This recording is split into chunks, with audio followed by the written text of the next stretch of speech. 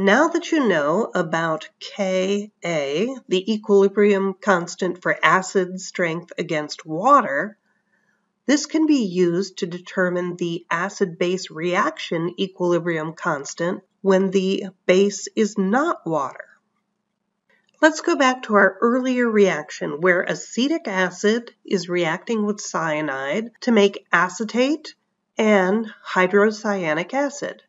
All of these are aqueous materials, so the equilibrium expression is going to be products divided by reactants, all raised to the first power. And we know that if the equilibrium constant is large, we should leave the room because hydrocyanic acid is very dangerous for us. And if K is less than 1, we will be safe. And I told you when we finish with Ka, you'll know the answer to this question. So let's look at the equilibrium expression for this reaction. It is products divided by reactants, or the acetate times the hydrocyanic acid over acetic acid and the cyanide ion. I'm going to do a little math trick. Since they're in the same container, I'm going to multiply them by the hydronium concentration divided by the hydronium concentration. That is, of course, like multiplying by 1. Now what I'm going to do is do a little bit of grouping. I'm going to group the acetate and the hydronium concentration together. This turns out to be equal to the Ka expression of the strength of acetic acid relative to water. I'm now going to group the hydrocyanic acid and hydronium expression together. This turns out to be 1 divided by the Ka of hydrocyanic acid strength versus water. So if I knew those two numeric values, I could use them to find out the equilibrium constant of this reaction. Now here's the piece that annoys students. I started off my equilibrium expression correctly. Products divided by reactants. Because of the definition of what Ka is, for an acid-base reaction, K reaction is going to be equal to Ka of the reacting acid divided by Ka of the produced acid. That seems upside down to you. It isn't. It is correctly derived. So here is just a slide showing you the two Ka expressions and the substitutions that I've used. And now here's a cutout of our acid-base table. The Ka of acetic acid versus water is 1.8 times 10 to the minus 5. And for hydrocyanic acid versus water, it is 4 times 10 to the minus 10. So now let me substitute those values. I take the Ka of the reacting acid over the Ka of the produced acid, so positions 1 and 4 on my reaction table. I substitute in the numeric values, and I get 4.5 times 10 to the minus 4. What does that mean? That means this reaction goes pretty extensively toward the right side. So we're going to make a lot of hydrocyanic acid, so it is definitely time to leave the room. We have a convention for acid-base reactions. If the equilibrium constant is greater than 1,000, typically we use a single arrow in the reaction. And if the equilibrium constant is less than 1,000, we should use double-sided arrows to say a little bit each way. And it never comes out equal to 1,000, as far as I've ever seen. So here is another question I posed to you in an earlier lecture. What if I gave you amphiprotic species?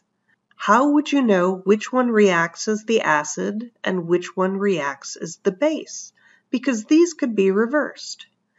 And I told you when we finish with Ka, you'll know. Here's how we work this.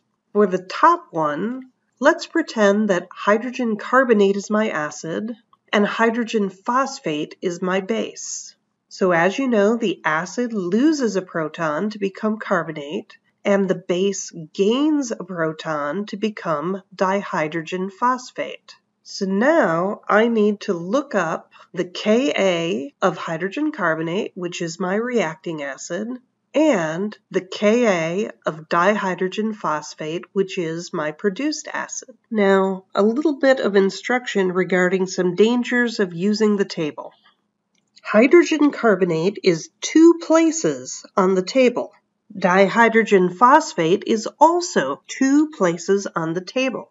But we want to know the Ka for them reacting as an acid. So I always think of a horse that has blinders on. Put on your right eye blinder. Take the Ka values where they are found next to the material when it's on the acid side of the list. So my values are 4.7 times 10 to the minus 11 and 6.2 times 10 to the minus 18. So you notice I have substituted these values and done the math. My equilibrium constant for this acid-base reaction is 7.6 times 10 to the minus 4. So that's not terribly good, but let's see how it comes out the other way. Let's try the other scenario where hydrogen phosphate is our acid and hydrogen carbonate is our base. Let's complete the reaction. Of course, the acid loses a proton to become phosphate, and the base gets protonated to become carbonic acid.